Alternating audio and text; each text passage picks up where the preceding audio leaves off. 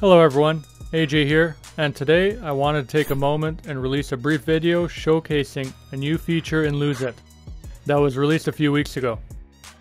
You can now scan nutrition labels directly off food items direct into the app.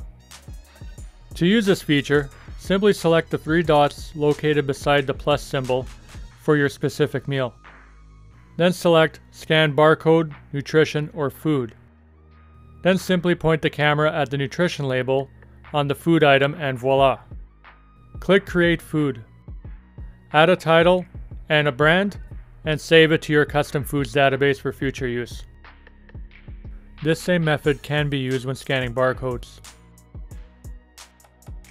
or using the Lose It, Snap It feature when scanning the food itself.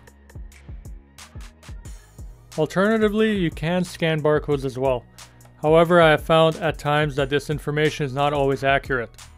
The barcode in the end is only as accurate as the database itself, and the nutrition information direct on the box is usually the most up-to-date and accurate out of all the options.